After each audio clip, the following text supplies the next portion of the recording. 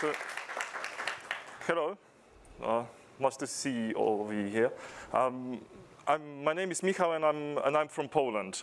So what I do on a daily basis? Well, I'm a software engineer. I work for Harman, usually on the embedded programming. In my spare time, I do Python for the last 9 years, and I sometimes deliver Python training sessions for the Polish company called Sages.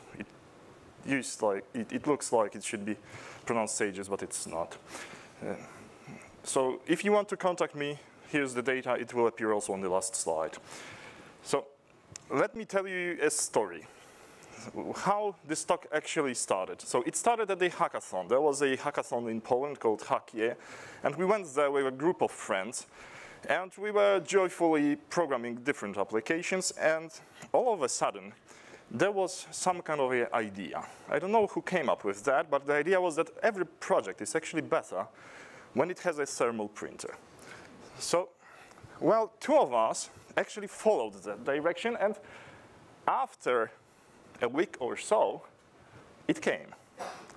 So we have a thermal printer, and, well, it was small. It worked pretty well with all the power supplies I had at home. It was communicated over UART, and there was a Python library for that. So what the UART actually is, for those who don't really come from the embedded environment, UART is the universal asynchronous receiver transmitter, which is basically everything you connect over the serial. So you have one wire to receive data, one wire to transmit data, power, ground, and that's it. So let's run this thermal printer with Python. So it's as easy as download the library. It's almost pure Python, so you can run it on the Raspberry Pi. And, well, it just worked. It should work. Yeah. So after that, a friend of mine came up with an idea. Let's connect it to something smaller. So he took a low-pi version 1 board and ported the library to Micropython. So he put it on GitHub. It worked pretty well. He made a few changes to the original library. He removed Python 2 code because Micropython is a Python 3 compatible language. He replaced the serial module with the built-in machine module,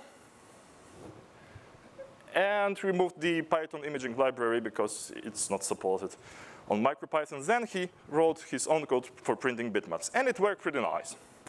So let's have a look at the hardware he was using. It was low-pi version 1. It is a development board from PyCom. It's meant to develop LoRaWAN devices, but for the time being, we do not really care about it. We just care that it has a microcontroller called Espressif ESP32.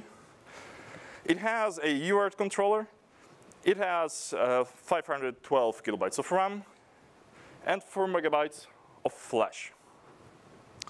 It has a hardware floating point unit, but we do not really care about it. And it runs Micropython. So it comes with the Micropython installed on it. It went pretty nicely, but I thought that we can try to run the code of this library on something smaller. So I thought about ESP12E, which is a well-known Wi-Fi device, Wi-Fi module. Those who are using Node MCU, and they are probably quite familiar with that. It can be controlled with the AT commands over the serial. But it appears to have a fully functional MCU inside. So let's have a look at the MCU. It's ESP8266, which is a smaller processor than the one on low-pi. It has a UART controller, so we're fine to get our printer running. And there is a Micropython firmware available for that. So you can actually have the official port of Micropython running on it. And the best thing about it, that you need about $8 to buy the development board. So I took the board, I took the code, and I tried to run it. Well, it has a significant drawback. although it has 4 megabytes of flash as the low Pi, it has only 36 kilobytes of RAM. And when you load the Micropython interpreter on that, it leaves you with about 25 kilobytes for your use. So the first thing was to upload the library onto the board and import it. It failed. So it all ended up with the out-of-memory error, but it occurs that it's not really the size of the library itself. We need to remember that byte compilation needs RAM. So this is the thing we're not really thinking about when importing modules on a regular PC. But when you have 25 kilobytes of RAM, you need to consider that the import statement needs RAM to run.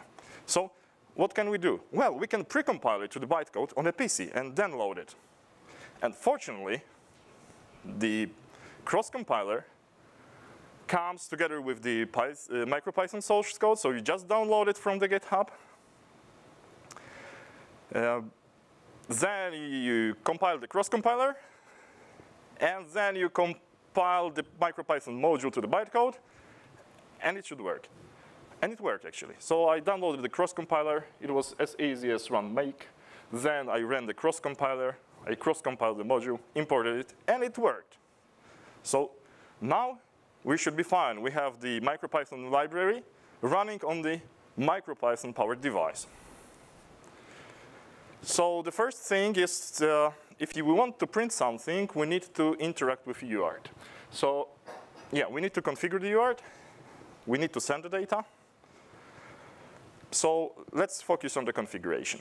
So the machine module, which is the built-in module in MicroPython, has all the hardware-related functions, including the ones to manipulate UART. And the library itself uses this particular class to interact with your serial device. So this is the code that's actually inside.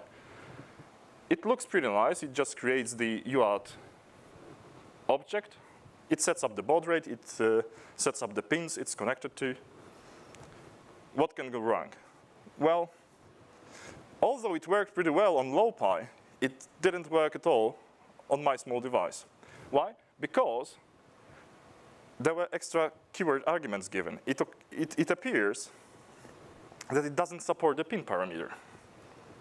So it worked well on low Pi. It didn't work on my device because of this pin parameter. So the second thing is that you need to remember that even if there are similar looking functions or APIs in different MicroPython implementations, that might not really have the same API. So what now? Well, try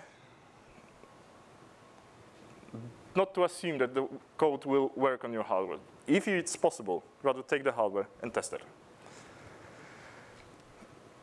So I just came up with a very simple solution. So I added the pin parameters which can appear or not. If it appears, it's passed to the constructor. If it doesn't appear, it's not passed to the constructor. It works on both things. So it worked somehow.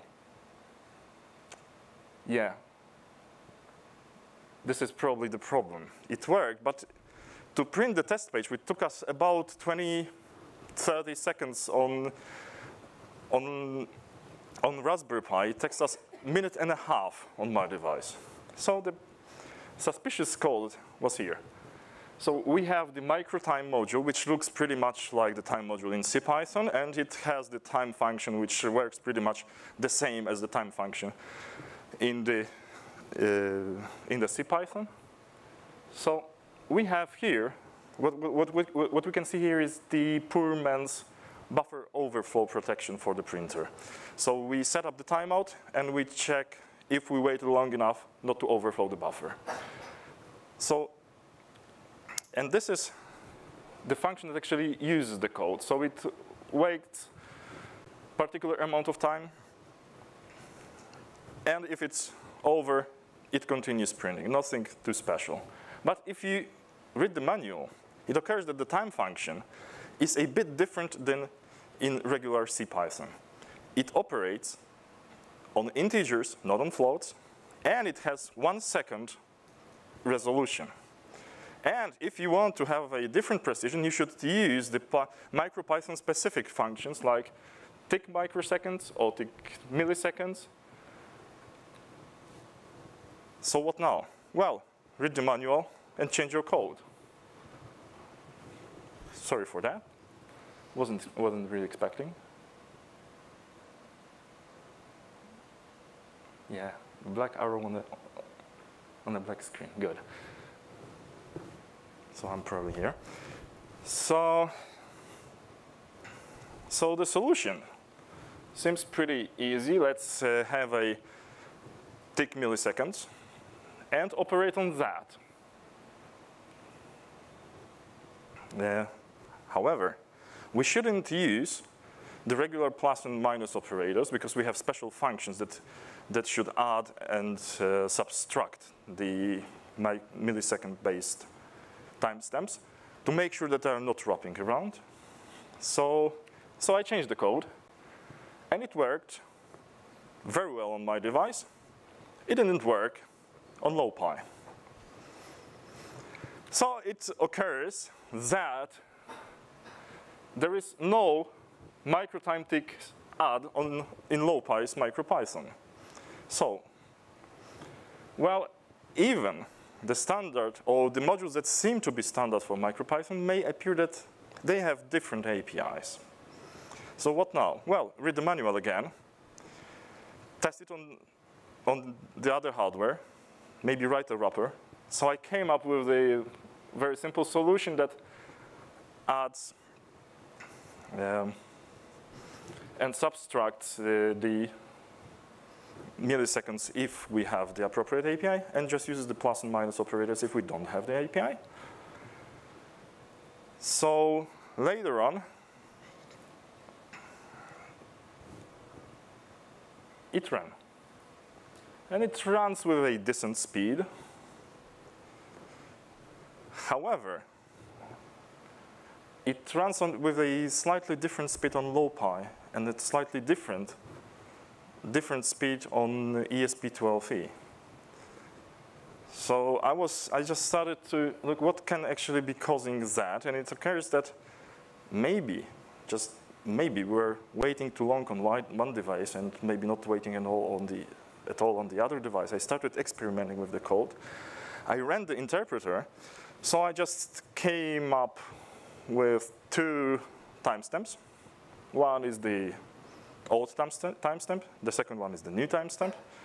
And I started to look into the tick diff method. So on low-pi, it looks like that, it works like that. But if you run it on the ESP8266, it's a bit different. So yet again, if you look at again at the manual, well, it says that the old value should precede the new value on low-pi, and when you have the good old ESP8266, it looks that, well, it should take the arguments as the subtraction operator actually takes them. So what can you do about it? Well, I don't know yet. But you also need to consider the thing that if even if the API call is the same and takes supposedly the same parameters, it may use them in a different way. So maybe I should come up with writing a wrapper that will detect the behavior. Well, probably I should test it on as many boards as possible. So let me sum up the things. So first thing is that, well, MicroPython is not the Python we're really accustomed to. MicroPython on different hardware may actually differ, and they do differ. And embedded devices resources are rather constrained. So you need to take care of things like bytecode compilation, bytecode cross-compilation on your PC. And you should probably never trust your gut feeling and read the documentation. It's documentation instead, because it really says that in the documentation. But you should keep in mind that MicroPython, documentation on micropython.org is the documentation for the, let's say, official version. And you may see the MicroPythons on different devices that are also called MicroPython, and they behave different, and they usually have the documentation on the vendor's side. And it may lead you to different conclusions. Well, probably the good idea is to test your code on as many devices as possible. And I find it a terrific idea to share your code. Put it on GitHub. Let people test it on as many devices as they have. So, and one more thing for the very end of my talk is maybe, just maybe, this is a time for something like MicroPython standard and building up the community around the MicroPython. So we can say if something is really MicroPython or just a MicroPython-ish language. So that's all for me. Thank you for listening. It's time for the Q&A session one. Huh? If you want to approach me, well, I will be here today and tomorrow. If you do not feel like talking to me, you can write me an email. Thank you. Thank you very much. Awesome. Thank you, Mikhail. Have we got any questions for Mikhail? Hi there. Is there any online resource where you can check whether or not code you write on one board is going to be compatible with code on another board? Or is there any way of checking ahead of time? No, I'm not aware of that, at least at the moment. Okay. Awesome. Hey, thanks for the talk. So this reminds me of me hacking away on microchip pickaxe controllers on 8-bit microcontrollers back in school. So how have you found this compared to Arduino, which is probably the leading platform for embedded kind of low-power 8-bit, 16-bit? And what's, from your slides, I couldn't tell if you were actually typing into an interpreter and it was on the fly passing messages to the device, or whether you were doing some sort of flashing or compiling process to put it, to basically load it onto the device and then run it. So actually it's both. So I was writing programs and flashing them onto device, which is amazingly simple with this particular device, because you see, all you need is just the Wi-Fi connection. And and I was also using the interactive interpreter. You have the web REPL, not the web REPL, but the REPL running. If you connect it through the serial, you have the REPL, so you can have your code written and executed just after pressing the enter. So this is probably the main difference between Arduino and this kind of device, because the firmware, like the real firmware, you flash over the serial wire. It happens only once when you're loading or upgrading the MicroPython version. And then just the MicroPython code is a regular file that you upload over TCP/IP onto the device. And then you run it. So, and the other thing is that you can interact with your code with the interpreter over the serial or the TCP/IP based console.